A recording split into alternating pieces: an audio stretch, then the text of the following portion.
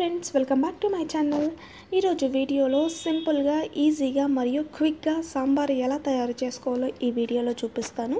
ముందుగా మనం సాంబార్ తయారు చేసుకోవడానికి పప్పుని ఉడకబెట్టుకోవాలి. అది ఎలా చేయాలో ఇప్పుడు చూద్దాం. ముందుగా ఒక ప్రెషర్ కుక్కర్ తీసుకొని ఇక్కడ నేను కందిపప్పుని ఒక 30 నిమిషాల పాటు నానబెట్టుకున్నాను. సో అవి కుక్కర్లోకి యాడ్ చేసుకోవాలి. అలానే కందిపప్పులో సగం పెసరపప్పును కూడా నానబెట్టుకున్నాను. సో ఇప్పుడు ఒక కప్పు వాటర్ వేసుకొని కొద్దిగా పసుపు ఆయిల్ వేసుకొని ఒక విజిల్ వచ్చేంత వరకు హై ఫ్లేమ్లో, తర్వాత 10 మినిట్స్ పాటు మనము లో ఫ్లేమ్లో కుక్ చేసుకోవాలి. తర్వాత ప్రెషర్ అంతా పోయిన తర్వాత ఇలా కుక్కర్ మూతను ఓపెన్ చేసి చూసుకుంటే పప్పు బాగా ఉడికి ఉండాలి. సో చూసారుగా, పప్పు బాగా ఉడికిపోయింది. ఇప్పుడు దీన్ని పక్కన పెట్టుకొని మనము పోపు యాడ్ చేసుకుందాం. ముందుగా ఒక బౌల్ పెట్టుకొని ఒక స్పూన్ నెయ్యి, ఒక స్పూన్ ఆయిల్ని యాడ్ చేసుకోవాలి. ఇది కొద్దిగా వేడెక్కిన తర్వాత ఒక అర స్పూన్ జీలకర్ర, అర స్పూన్ ఆవాలు, కొద్దిగా మెంతులు, తర్వాత చిటికెడు ఇంగువ, దంచుకున్న వెల్లుల్లిపాయలు, ఎండుమిరపకాయలు వేసుకొని ఒకసారి బాగా కలుపుకోవాలి. ఇది ఇలా వేగుతూ ఉండగా కరివేపాకును కూడా వేసుకొని వేయించుకోవాలి.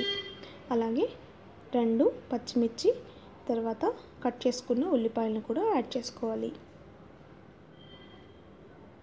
వీటిని కొద్దిగా ఫ్రై అవుతూ ఉండగా ఇందులోకి మనము సొరకాయ ముక్కల్ని పెద్ద పెద్దగా కట్ చేసుకొని వేసుకోవాలి. అదేవిధంగా ములక్కాడను కూడా వేసుకోవాలి. తర్వాత రుచికి సరిపడినంత ఉప్పుని యాడ్ చేసుకోవాలి. ఇవన్నీ యాడ్ చేసుకుని ఒకసారి కలుపుకొని మనము మూత పెట్టి వీటిని ఉడికించుకోవాలి. ఒక 2 నిమిషాల పాటు ఉడికించుకుంటే కొద్దిగా మెత్తపడతాయి. 2 నిమిషాలు ఉడికించుకున్న తర్వాత ఇందులోకి కట్ చేసుకున్న టమాటోలను కూడా యాడ్ చేసుకోవాలి. ఇప్పుడు ఒక కప్పు మనము వాటర్ యాడ్ చేసుకొని 3 నుంచి 4 నిమిషాల పాటు మూత పెట్టుకొని వెజిటేబుల్స్ అన్నీ ఉడికేంత వరకు మనము వెయిట్ చేయాలి.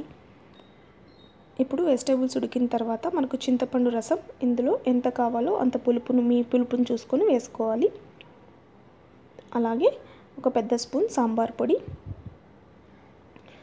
పొడి వేసుకున్న తర్వాత ఇలా ఒకసారి కలుపుకొని మనం ఇందాక ఆల్రెడీ కుక్ చేసి పక్కన పెట్టుకున్న పప్పుని ఇందులో యాడ్ చేసుకోవాలి.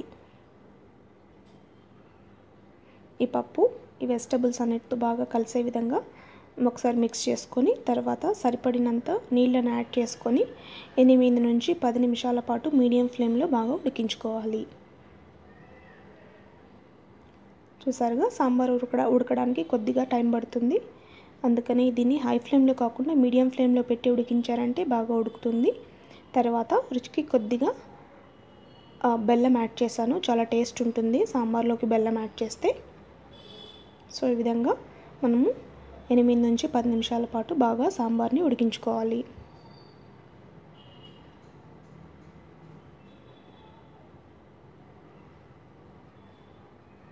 ఇప్పుడు చూసారుగా, సాంబార్ ఉడుకుతూ ఉండగా మనము కొద్దిగా కొత్తిమీరని కూడా వేసుకొని అలా ఒకసారి తిప్పుకొని మనము సర్వింగ్ బౌల్లోకి తీసేసుకున్నామంటే ఎంతో రుచిగా ఉండే సింపుల్గా తయారు చేసుకుని హోటల్ స్టైల్ సాంబార్ రెడీ అయిపోతుంది.